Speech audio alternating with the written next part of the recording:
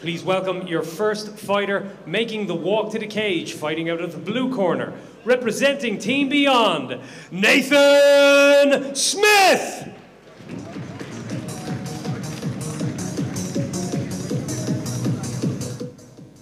I don't ever wanna go back home. Yeah, said we in Dublin town, get up and get down. Got so much to offer in this city and sound. Bringing joy and hash if you ever got a frown. Yeah, we got the remedy to turn it upside down. Cause we uplifting, ripping through this scene with the Cloud XP. Please welcome his opponent fighting out of the red corner, representing Myalo Martial Arts, Theo O'Brien! Get up and get down, city of sound, a dirty old town alone. I don't ever wanna go back home. I don't ever wanna go back home.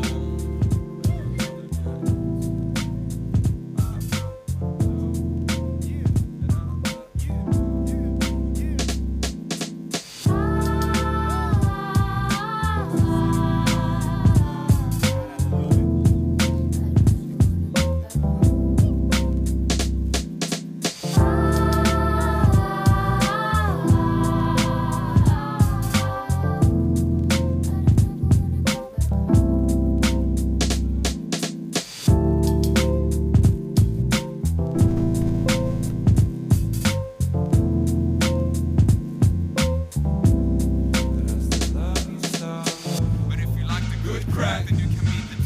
But if you like the good crack, then you can meet the team.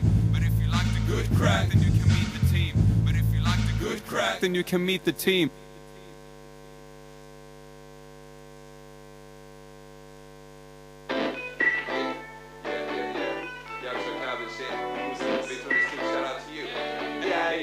Yo, hey. Made sounds in my lonely basement till the day that the whole shit caved in. Then it happened again, don't be mad at the pen. Every bar is a home invasion. All the homies aging, but we're staying young. We can't drink on your lawn, then we're playing dumb. If you don't say it now, then you don't say none. Here we go, fight number 2 of the evening. 3 2-minute rounds of teen action.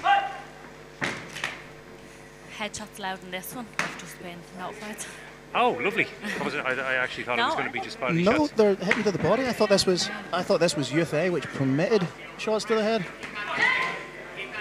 Either that, or they're just both great at working to the body. Two rangy fighters. They're tall, aren't they? Nice leg kicks, inside leg kick. I'm a fan of that. He's cutting off the cage very well, nice, but look at that. Nice, lovely takedown. Nice outside trip. And lands right into side control now, just establishing the position before anything else. And with only 2 minutes with which to work, Paul, they really need to get their work in nice and quick. Yeah, it really encourages urgency in grappling, but he's chasing an Americana here. Yeah. We can see he's pressing on that right arm of O'Brien. Yeah, most of these teen fights definitely end up on the ground, don't they? It's a lot of leg kicks and then yeah, when you don't have the option of punching to the head, I mean, it limits the ways you can finish the fight. You're not really going to finish a fight with leg kicks. It's not a high percentage finish for sure. Trying to get in on that neck, jumps. Oh, potentially made the mistake of trying to jump guard into the guillotine. Now finds himself with Brian on top. Doing a good job of just breaking down the posture, Paul. Yeah, that's the key. Once you hit the mat here, you can't allow him to posture up and start working the pass, you know. And even body shots from here tend to be, you know, a useful option. So you can't really let your opponent do what he wants. You got to pull it down on that shoulder, pull down on the back of that head. See the foot on the hip there, Sean? Or what's he potentially looking for? He's looking to crawl up his guard and kind of attack the arm. I'd like to see him maybe isolating one arm and going for the attack. You can see he's potentially trying to isolate an arm here slowly but surely. It is that urgency that's needed with the short rounds. It's kind of can put a little bit of pressure on you. Oh, here we are. Yes, you called it. There it is. Nice. That looks tight. Lovely. He's gone belly down on it, trying to put everything he has into it.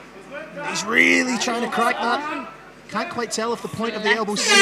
That was a flexible elbow. My God. I think that is as close as you can get to a finish without getting the tap ball. That was ugly. I don't like seeing elbows getting hyperextended like that. As a man who's dislocated his elbow before, I get PTSD when I see things like that in front of me.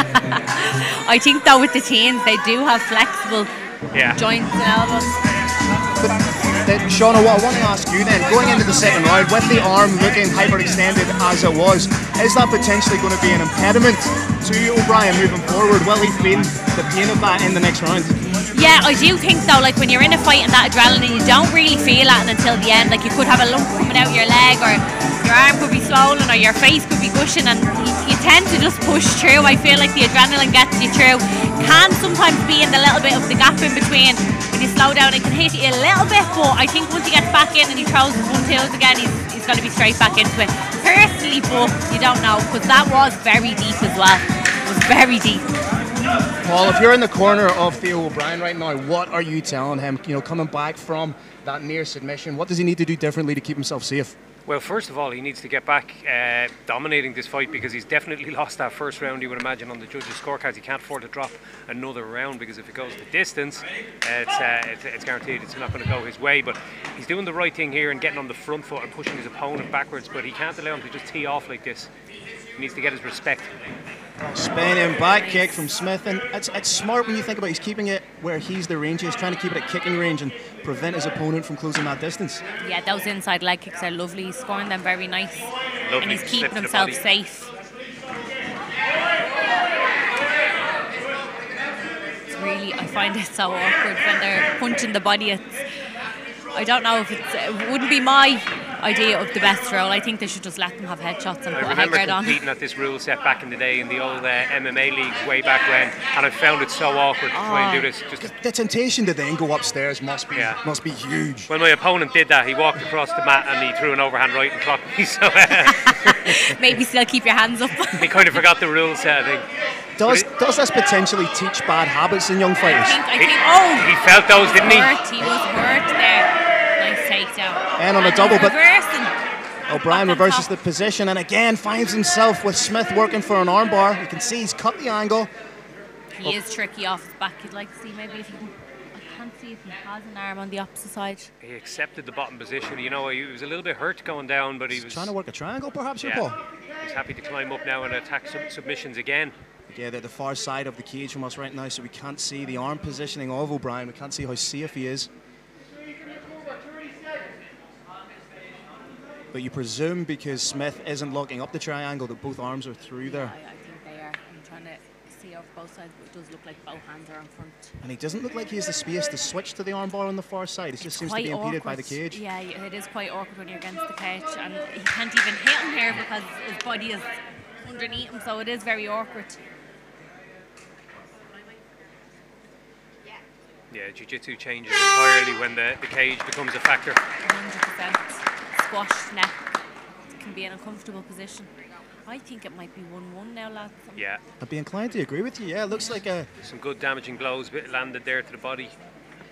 O'Brien was able to, as you rightly said, between rounds there, O'Brien was able to assert a little bit more, not necessarily dominance, but a little bit more of his game into the second round. A much closer round to call. Without a doubt. And potentially all to play for going into the third and final round here, Shauna. Yeah, 100%, which makes it all the exciting. It is an awkward rule set, though, I have to say. And you were mentioning there that it might teach fighters bad habits. To me, it does. Yeah.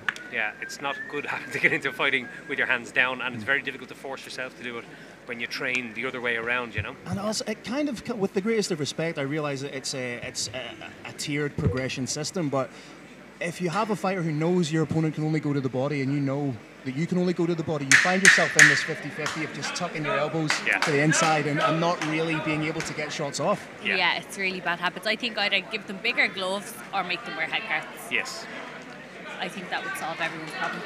Well, look at the three of us just sitting here putting the MMA word to rights. Somebody listen. No one ever listens, Shauna. No. Sorry, what did you say, Paul? Oh dear, lovely teeth to open up. He's working that body, and again, with the kicks add a different complexion. Even if you are covered up to the body, you can do damage to. I've seen arms broken with kicks. Yeah, 100%. He's going for that takedown again. Lovely. Very nice. Side control. Trying to get a hold of that neck. Oh. He's locked up the Dars. Across the chin, I think, as far as I can see. He needs to hook a leg, and there he goes. He gets the little step over the top, which is going to make it a little nastier. It's not quite underneath. It's more so, as you said, Shauna, it's more so on the face. Uncomfortable, but not necessarily a tap position. Also, that kid is ridiculously flexible, so he didn't look flustered whatsoever. That arm's in danger now, though. Mounted armbar. Point of the elbow looks safe, not quite the position for it. Switching to a potential triangle. Omoplata at this stage, unbelievable. Nice. Go-go platas there. Oh, nice. Back to the armbar. Lovely transitions. Fantastic And scramble. now he's attacking his neck. Lovely. There's some serious grappling. Yeah. Has knee on belly, may choose to let go of that leg and switch through. He has got back to a dominant position, but after almost being submitted there, he's going to need to do something similar, I think, to swing the round back. May find himself being taken down here. Oh, what a back take! But he's sliding off, just postured up here by the Kilkenny man, and he's just about safe, I believe. Yeah, he's going to shrug that elbow off the top. Falls to his back.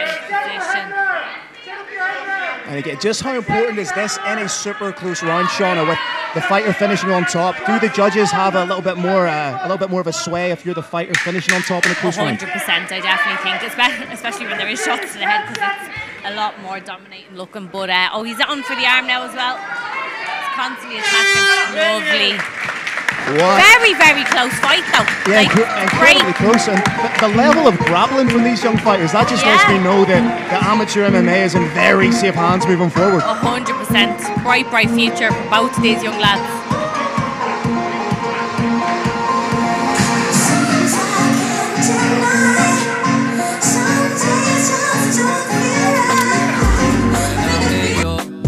I cannot see myself slip. Can we take a trip? I wanna take away the pain. Pain. Take away the pain. Pain. Yeah. Come ride with me. Let me show you just how we be. Only got 2 wheels, never found a key. But we're too tired of showing signs of fatigue. So we're leaving A and we're bound for B. Windows down for the whole town to see. If I would allow it, you would drown in me. But you're my counterpart and we both count on D. Oh yeah, baby, if I said it, then you know I meant it. You're my bread and butter, but I cannot seem to get my motherfucking head out to... All 3 judges have scored this bout 30-27 for your winner by unanimous decision, Nathan Smith!